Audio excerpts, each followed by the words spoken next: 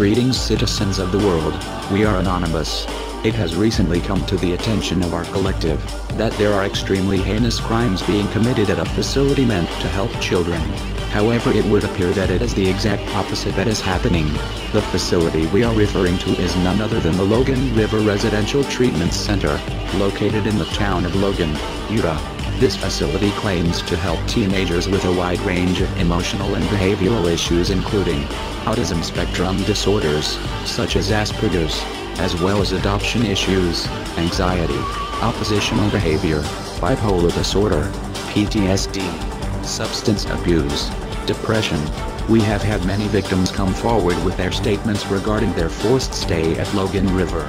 These statements expose how your organization treats minor offenses, by placing students in isolation where they are ordered to sit straight up, not make eye contact or speak for days, simply because the student expressed that they did not want to be there.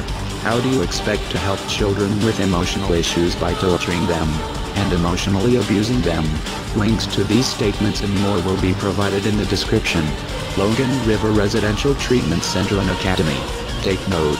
Everyone should be treated with respect and dignity. Everyone has the freedom of speech and expression.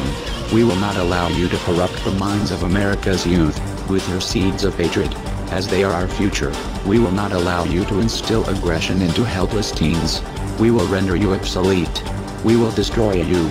We are coming. From the time you have received this message, our attack has begun and your downfall is underway. Do not attempt to delude yourselves into thinking you can escape our reach, for we are everywhere and nowhere. We will render you obsolete. We will destroy you. We are coming. Operation Logan River. Engaged. We are Anonymous. We are Legion. We do not forgive.